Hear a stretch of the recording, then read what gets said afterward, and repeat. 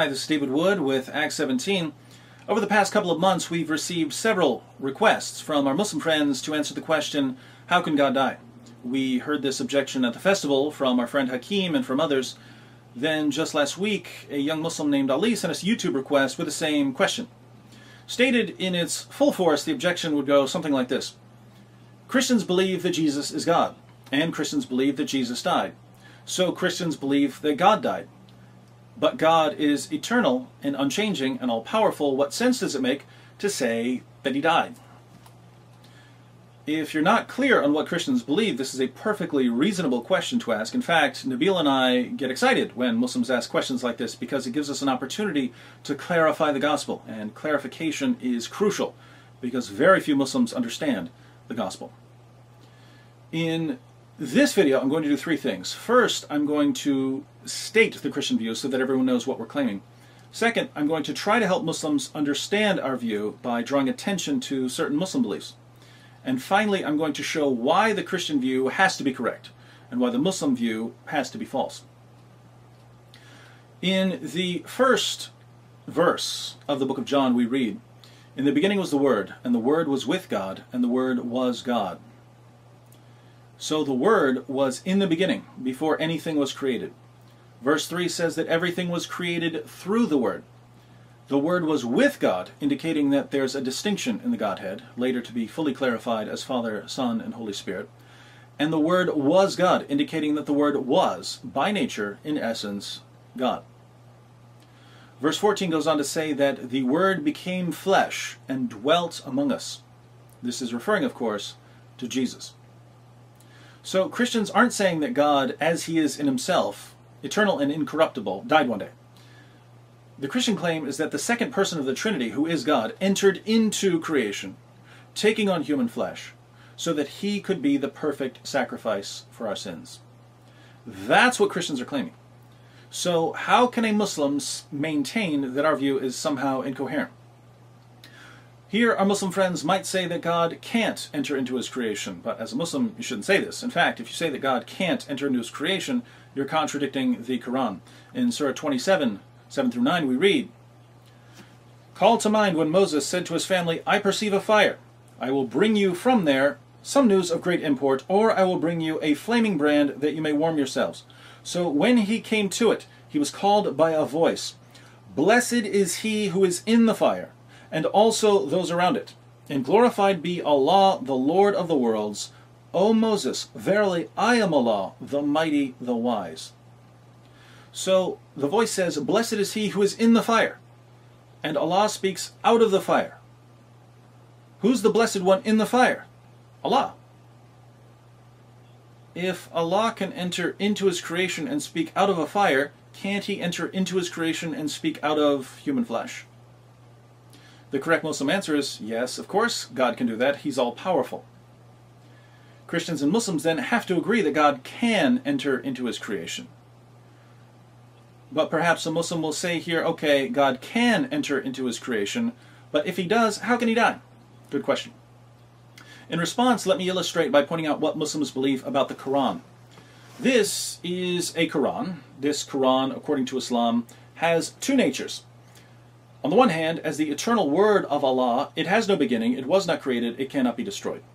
On the other hand, this Quran is made of paper and ink and glue. These are physical materials. Now, on September 11th, a church in Florida is apparently hosting Burn the Quran Day. Ali, one of the young Muslims who asked us to explain how God can die, also asked what we think about Burn the Quran Day. For the record, Ali, I think it's ridiculous and idiotic, and I can guarantee that Nabil feels the same way. You can quote me on that. But it does raise an interesting question for purposes of this discussion. Muslims ask, how can God die? As if this somehow refutes the Christian view. But let me ask, how can the eternal word of Allah be burned? The correct Muslim response here is this. David, as Muslims, we're not saying that when someone burns the Quran, Allah's eternal word is destroyed. No, when someone burns the Quran, the paper and ink and glue that make up the physical nature of that Quran are destroyed. But the eternal nature of the Quran remains unchanged. Interesting. Let me see if I understand. The eternal word of Allah, which is uncreated and indestructible, enters our world as a physical Quran, which is created and can be destroyed. If this Quran is destroyed, Muslims won't say that Allah's eternal word is destroyed. They'll simply say that the Quran has two natures, an eternal nature and a physical nature, and that it's the physical nature that can be destroyed by burning.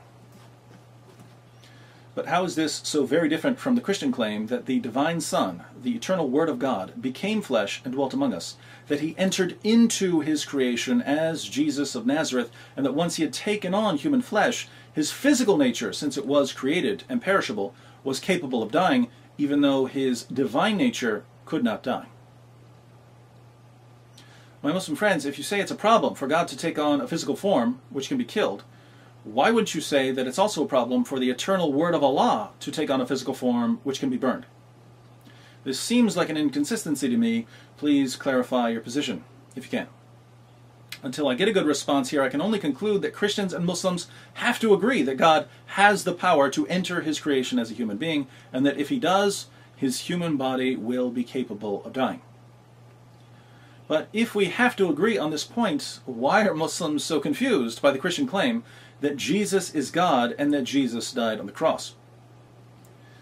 The real confusion on this issue comes from Islamic theology. You see, in Islam it makes no sense for Allah to enter his creation to die for sins, because Allah's justice, love, and mercy are all limited and imperfect.